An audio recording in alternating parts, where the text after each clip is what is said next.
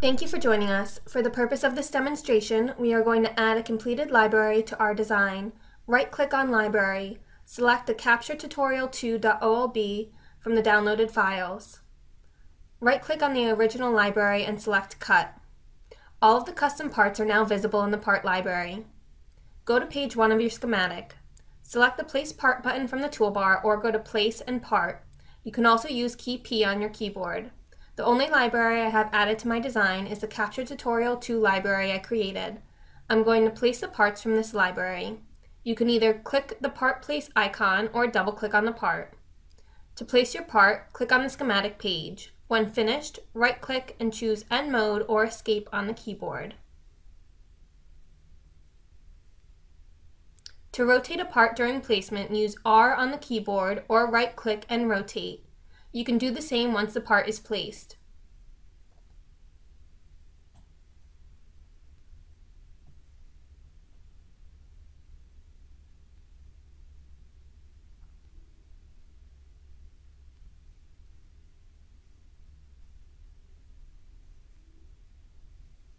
All of the parts I created have been placed.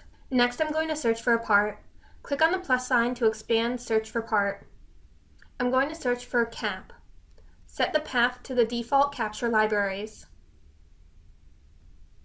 Click Search Part. A capacitor was found in the discrete library. Click Add. This has added the library, and the library can now be searched in the Parts window. Placing the capacitors in my design, the reference designators are automatically annotated.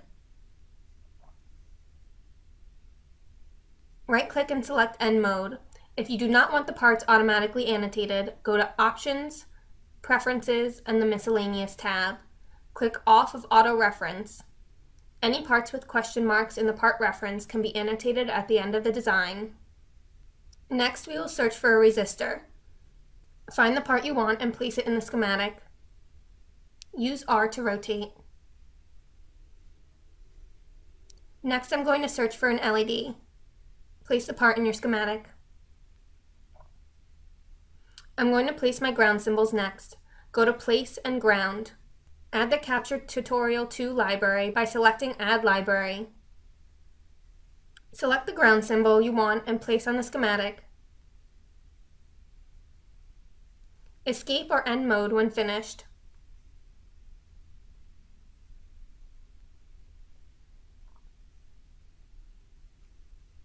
I'm going to do the same with VCC. Go to Place and Power. Select the power symbol you want and place on the schematic.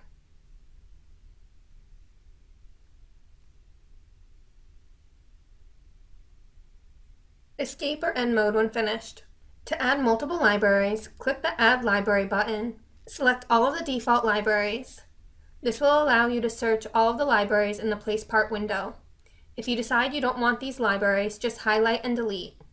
All of the parts have been placed in the schematic. Join us in the next video where we will discuss wiring, buses, and no connects.